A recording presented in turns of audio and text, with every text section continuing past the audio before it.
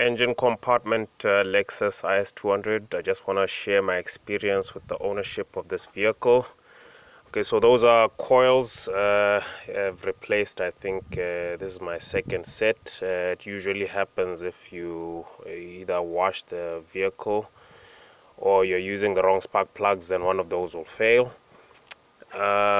This I was given by a friend of mine, Dan, in Botswana. I'm gonna give a shout out to him. He's a good friend, and he supplies most of the spares that I need.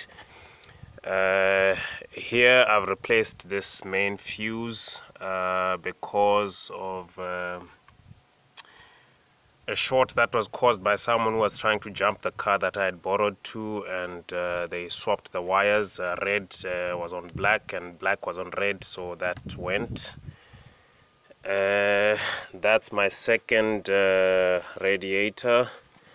Water pump you do every 100,000 when you're doing all your belts, your major service, so that would be with all the other belts. That water pump would have to be replaced.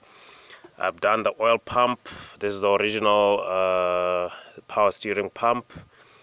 Okay, my exhaust is not standard anymore, but I got a TRD exhaust through Dan in Botswana. I've replaced one of these engine mountings. What else has been done here? Original alternator, original aircon pump. Okay, I've replaced that expansion valve there.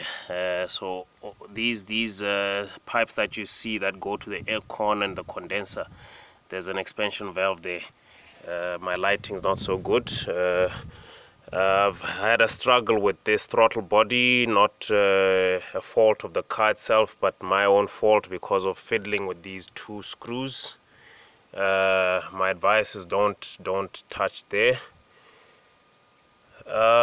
Besides that, I've had to clean injectors. Yeah,